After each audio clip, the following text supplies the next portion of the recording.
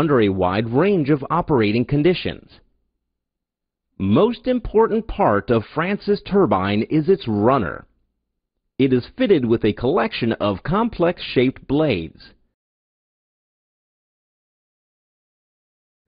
In runner, water is entered radially and leaves axially.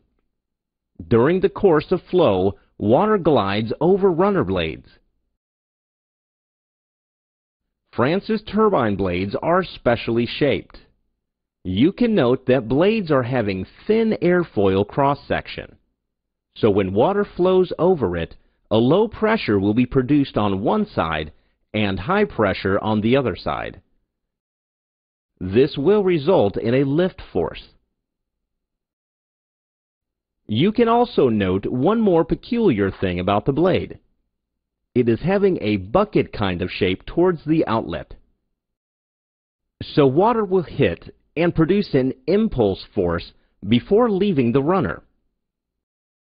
Both impulse force and lift force will make the runner rotate.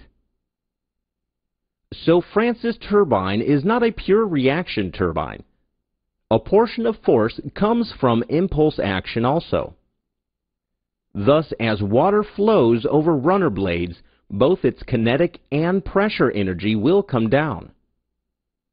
Since flow is entering radially and leaves axially, they are also called mixed flow turbine. Runner is connected to generator via a shaft for electricity production. This arrangement is fitted inside a spiral casing. Flow is entered via an inlet nozzle.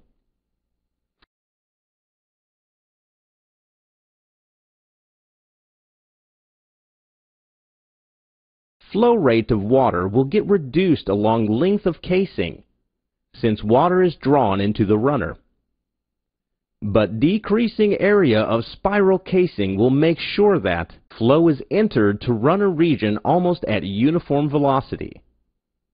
Stay vanes and guide vanes are fitted at entrance of runner. The basic purpose of them is to convert one part of pressure energy to kinetic energy. Flow which is coming from the casing meets stay vanes, they are fixed.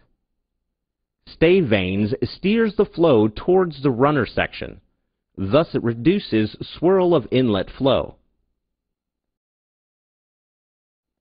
Demand for power may vary over time.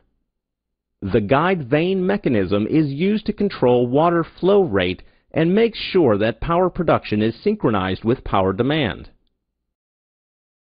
Apart from controlling flow rate, guide vanes also control flow angle to inlet portion of runner blade.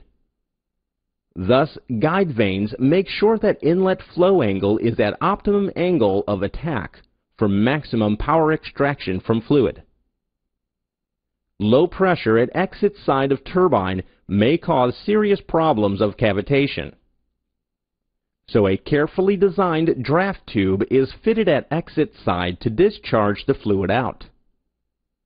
Draft tube will transform velocity head to static head due to its increasing area